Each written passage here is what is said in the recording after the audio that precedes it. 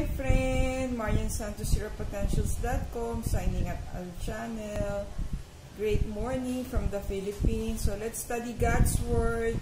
So yung Didache reading natin today is Recipe for Abundance. Yung Bible verse is from Luke 11 verse 3. Give us each day our daily bread. So from Our Father, diba?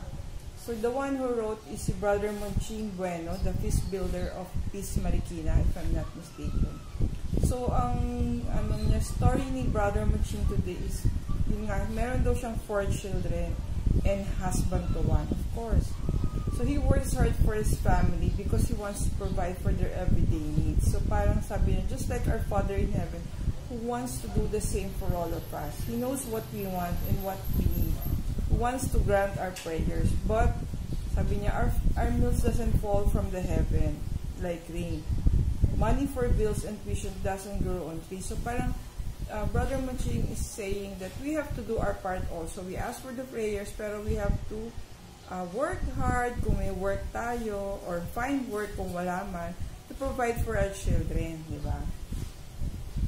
When we pray for something, make sure that we are ready to work hard for it. When we pray for something, the Lord will challenge us to move in order to reach our dreams. God wants us to give us our daily bread, but we need to work on the dough. Knead it, bake it, and wait some more in order to receive it. So, ako yan, although it's my, sabi nga, harvest time, kasi na kapag save up, napatapos ko na yung mga children ko, but when I continue to bake, to knead, to harvest, para may ma-receive pa rin, no? Kasi hindi naman, like, if you do not take advantage of the opportunities right now, parang sabi, what if you live longer, tapos hindi mo tinake advantage, parang sayang din, di ba?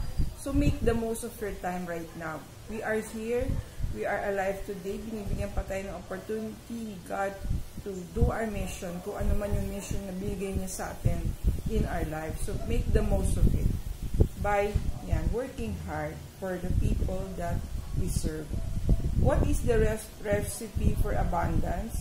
It is prayer plus work multiplied by love. Today, as we pray, get ready for more. Parang get ready for more is parang, hindi ako nagkamali, one of the book ni Brother Bo, or one of our team in our Peace Kerigma. So malapit na po ang Kerigma conference. So I think it's online kasi nga because of this pandemic.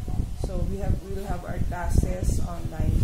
God bless us all. Thank you for watching. Please subscribe and like our video.